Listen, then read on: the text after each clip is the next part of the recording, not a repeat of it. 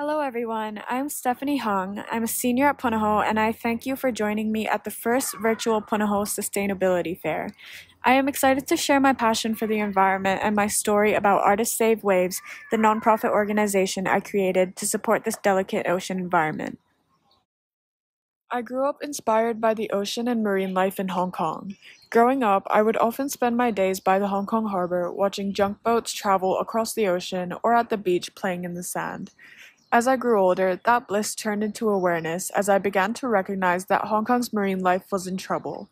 Moving to Hawaii and educating myself made it clear that I had to do something. As species which are lower in the food chain consume trash and toxic chemicals, species higher in the food chain consume a variety of those smaller species.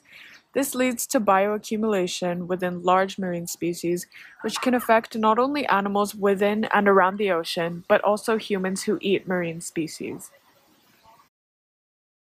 Nina Simone said the artist must reflect and record the times. In my own journey as an artist, I take this caveat quite literally. I first started by personalizing items from friends and family with my art such as shoes, face masks, t-shirts, and water bottles in exchange for small donations. This is the moment I realized my passion for art could be monetizable.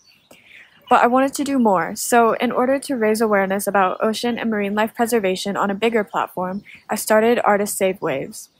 Local organizations commission Artists Save Waves to do professional art installations.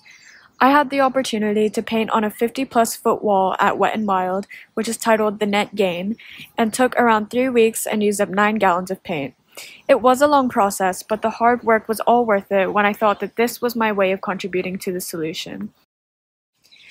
I have also had the honor of partnering with organizations such as Hickam Federal Credit Union, where I got to create designs for their credit and debit cards, which came out this year in March, and I also have exciting new projects in the works.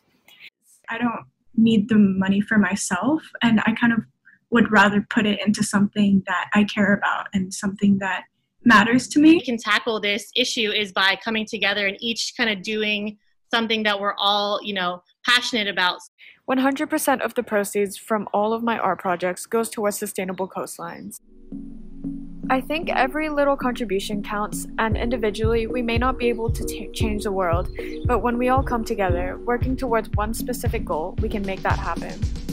If you want to support my cause, feel free to reach out to me for collaborations, and if you want to see more of my art or to learn more about how you can support my cause, go to artistsavewaves.com. Thank you so much for listening.